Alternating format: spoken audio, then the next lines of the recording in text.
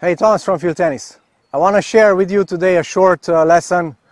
Before the rain gets heavier, there's a little drizzle going on, so I want to share with you two ideas today. The first one is to think about the parameters of the stroke. So what are the parameters of the stroke? And the second topic will be, the second part is why hitting in the net really sucks. So you will understand that once you understand the parameters of the stroke. So if I give you an example, what tends to happen a lot with players, they hit the ball in the net and their only thing that happens in their mind is, my forehand sucks. So they're just unhappy about their stroke technique or whatever, but they don't go through the parameters of the stroke to realize what adjustment is needed so that the next shot will be better. So I placed my tripod and my ball tube there that you see. Let's say that's the target, right? So I'm aiming for that target. So if I'm hitting towards the target and I miss it like this, what are the parameters of the stroke that we can analyze first? So there are 5 of them. I have direction, I have height, I have speed, I have spin, and I get depth. So these are all the parameters of this ball flight. So when I make a shot like this, so if I'm aiming at the target and I hit the ball there, I can say, okay, direction, I need to adjust direction. Maybe the height is a bit too low, I would like a bit more height, then I would like a bit more topspin. Maybe speed was a bit too high and I will adjust my speed, and that's how I'm gonna get depth, right? So I can think about these parameters and I hit the ball, and then I see, okay, this one is like this. Then I hit the ball again and I see what happens, and I realize, okay, the direction is good now. I think speed is good now. I don't need much more speed, but I need a bit more height to get the right depth, right? Spin, okay, spin is okay, so I will keep the spin. And I can do through these adjustments, if I analyze a little bit these 5 parameters, this one, this one, this one, I try again and I'm getting my shot where I want. So through this trial and error and awareness of these 5 parameters, then I'm getting faster and better results when it comes to targeting. Now there is also another way that many players do very well intuitively.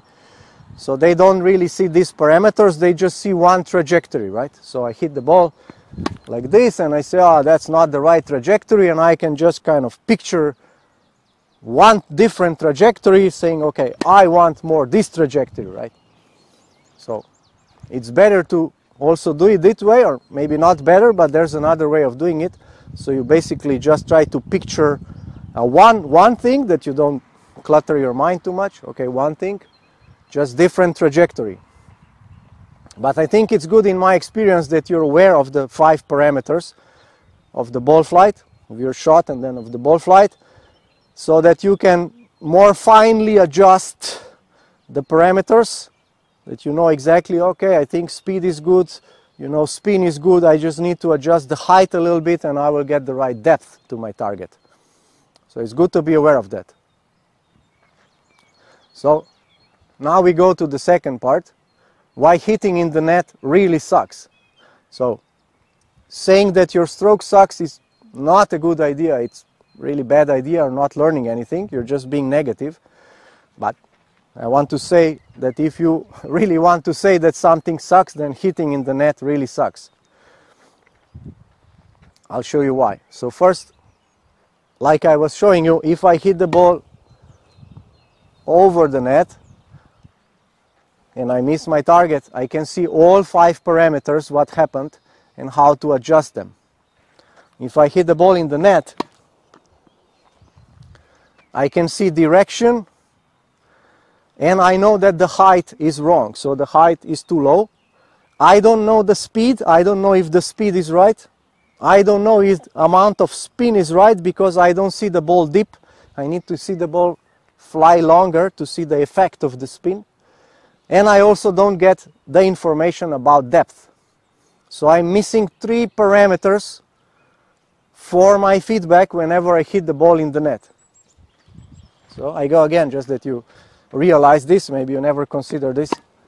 I hit in the net, what do I know? I know I need to go more left and higher. but I don't know was my speed right or not, because once I go higher and I have this speed, then I realize, oh, that's too much speed.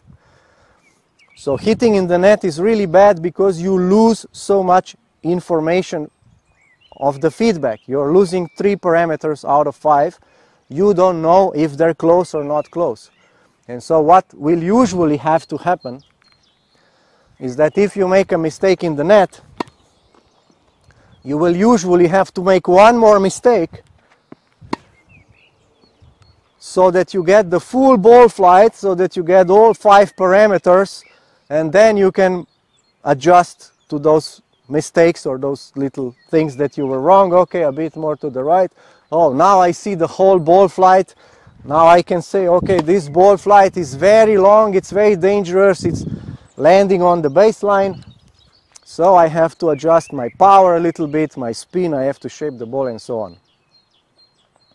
So I hope this gives you a better idea why it's so bad hitting in the net, especially in practice, right? When you're training, this is very important for junior training or for coaches to understand that why we don't like players hitting in the net, because the feedback is so poor that they're not training effectively and they're not adjusting their strokes very quickly, because they usually need to make one more missed shot and then they get good feedback on how to adjust, right?